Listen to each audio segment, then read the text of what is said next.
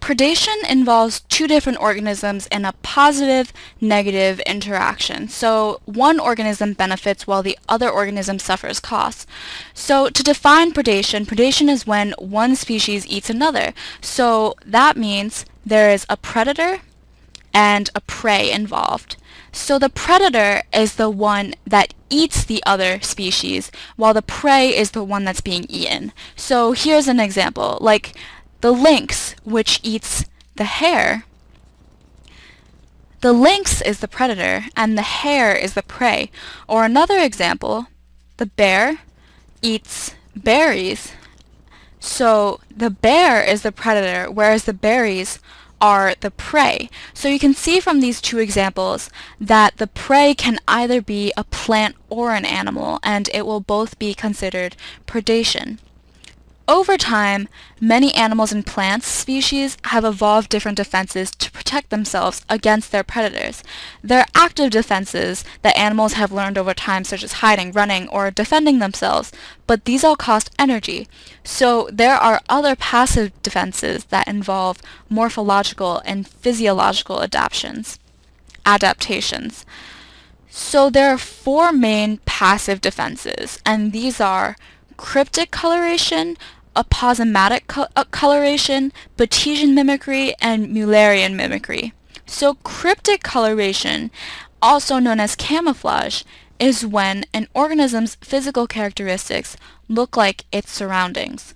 So you can see in this picture that this insect bug type thing has adapted to look like the leaf that it lives on, and so it makes this organism harder to spot and predators can't see it as easily. Aposematic coloration is when poisonous organisms use bright colors to warn off predators, particularly red and orange.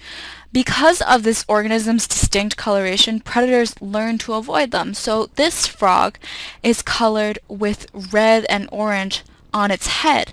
And so predators learn after a while that these frogs are dangerous because they contain poisons, and they learn to avoid anything with red and orange. So then there are the two types of mimicry. Batesian mimicry is a copycat type of coloration. So that's when a harmless organism, like this viceroy butterfly, will copy a harmful organism, like this monarch butterfly.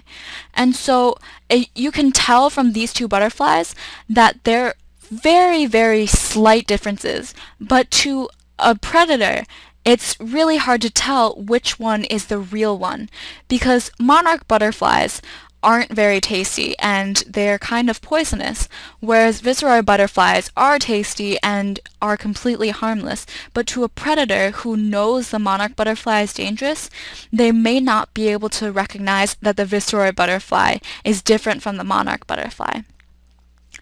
So Mullerian mimicry is when multiple poisonous organisms mimic each other, and this gives them the advantage of combined numbers. So predators learn more quickly to avoid organisms with that particular appearance, and that's why bees and yellow jackets look so similar. So just remember that predation is between the predator and the prey often has evolved to have passive defenses to avoid the predator.